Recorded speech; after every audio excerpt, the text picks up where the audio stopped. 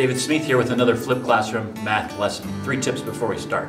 First, you can adjust the playback speed to suit your ability to consume the video. Second, you can pause the video at any point to catch up with your notes or jot down questions. Third, you can turn on the captions and read my words on the screen. Today's topic, numbers in regions. We need to go over a little bit about the Venn diagrams first, and then we'll get into it. So, every Venn diagram has 4 different regions. And I've marked them here, stated it there, and then we're going to describe the regions there. Okay? So, let's start with the region that you're probably most familiar with. That's this one. This is the intersection of set A and set B. So, A intersection B, what is that? That's the elements in both A and B. So we can write here elements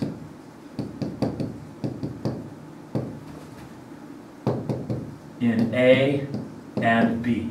Okay? So the elements that are in here have to be in both sets. And the way we've drawn that makes sense. The 2 circles overlap. That's the intersection of the circles. So all the elements that are in both show up there. Now let's take a look at this one. This is the intersection of A and the complement of B. So remember, the complement of B means all the elements that aren't in B. Now, check it out. Basically, everything that's not in the B circle is the complement of B. But this is the intersection of the complement of B and A. So it's just this crescent here are all the elements in A but not in B. So what we write here is elements in A, not in B. Okay? Now see if you can come up with a description for the next one. That there. Pause the video, see what you get. Okay, let's take a look at it. This one is very similar to this one, it's just the opposite. So this is the intersection of the complement of A and B. So another way to say that is these are all the elements that are not in A but in B. So elements in B, not in A. Okay, so these two are very similar. They're just sort of the opposite of each other. Now this last one might be a little bit more confusing. See if you can figure out how to write what that would be. Okay, this is the intersection of everything that's not in A and not in B.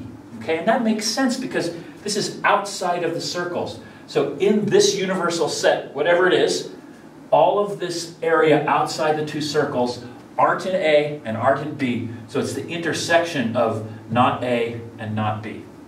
Okay, so these are the elements in neither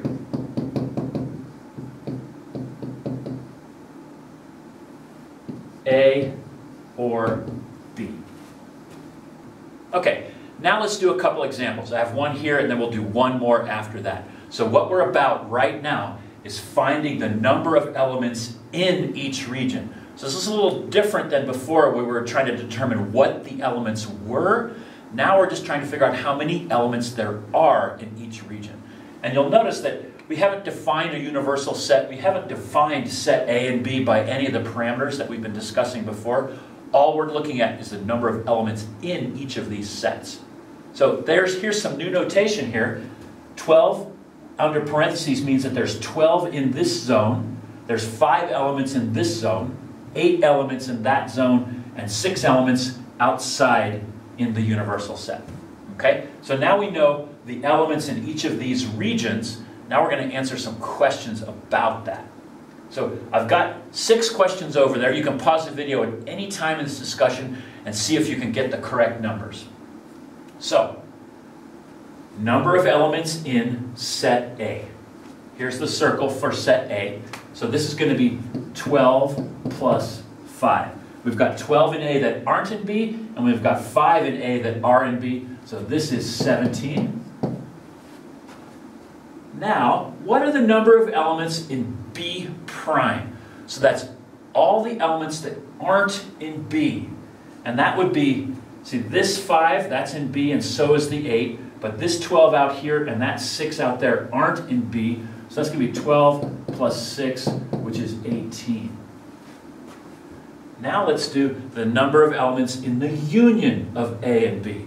And remember, the union is all of the elements in both sets. So that's going to be 12 plus 5 plus 8, which is 25. So that's the number of elements in the union of A and B, these three regions. Now this is asking, what's the number of elements in set A that aren't in B? Okay, so these are all the elements in A that aren't in B. This is the complement of B, so all the things in this problem that aren't in B. So A is here, A is the circle, 12 and 5, which we figured out here, that's 17. But 5 of those are in B. What this notation tells us is we want the number of elements in the intersection of A and the complement of B. So that's this here. So that would be 12.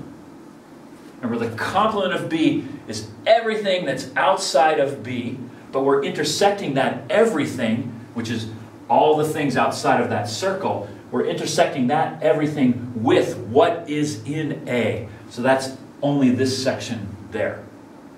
Okay, 2 more. This next one is the opposite of this one. Now we want the number of elements in B intersected the complement of A. So what that means is, what's in B that's not in A? So that would be this 8 right there.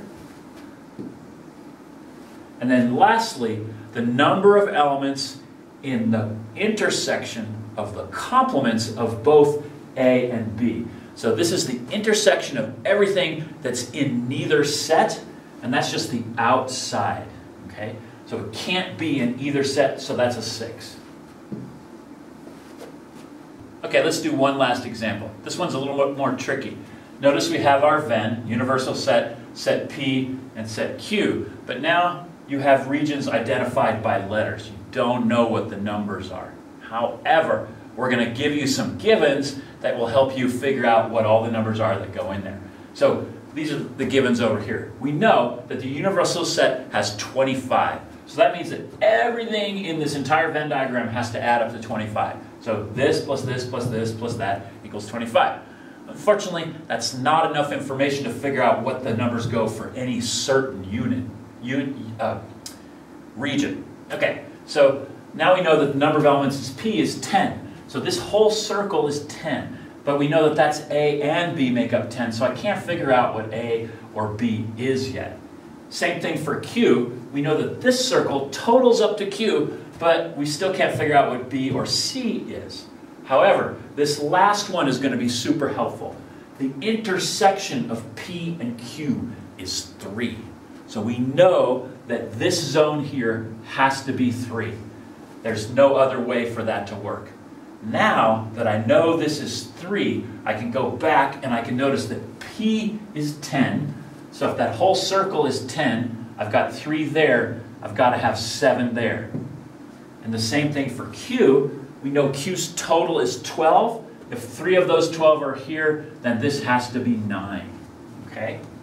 Now I can figure out what D is, because I know that the total has to be 25. Our universal set is 25. So I've got 7, 3, and 9 already accounted for, so I just have to subtract these from 25 to get D.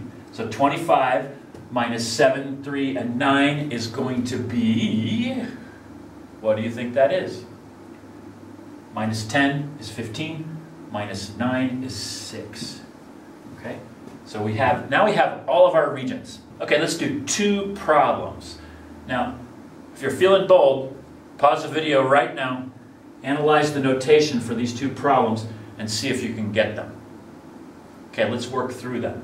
So this says, the first one is find the number of elements in the union of P and Q. So remember, union is all the elements in both sets. So this is just going to be 7 plus 3 plus 9, which is 19. Okay?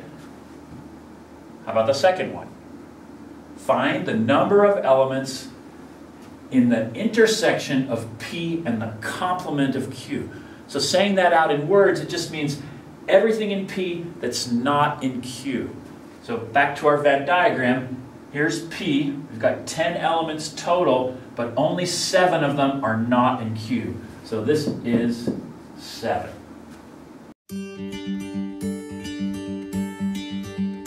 Now that you've watched the video, jot down a few extra notes or questions for our next class. You can also re-watch portions of the video that didn't go in so well the first time. If you enjoyed the video, please click like, and if you'd like to help me grow my YouTube channel, please click subscribe.